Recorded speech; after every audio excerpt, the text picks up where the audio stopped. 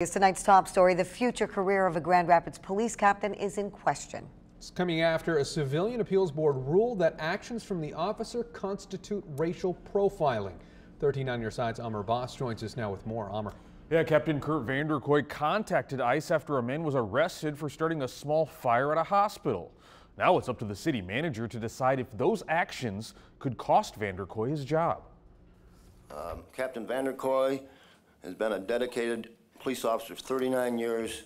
He's saved lives, and he made a mistake. That mistake came in November when this man, Hilmar Ramos Gomez, broke into the helipad at Spectrum Hospital and started a small fire.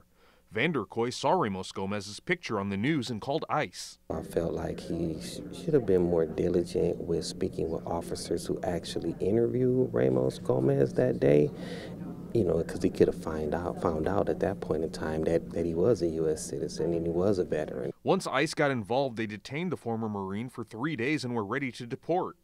Adding to Vanderkoy's problems were emails that surfaced showing he used the word loco in referring to the situation. Here we have a citizen review board, independent citizens looking impartially at this evidence and saying, no, this was racial profiling, pure and simple. GRPD's internal investigation exonerated Vanderkoy of any wrongdoing, but the city's Citizen Appeals Board reversed the decision with a 6-2 vote. It's only the third time the board has reversed a decision in more than 20 years.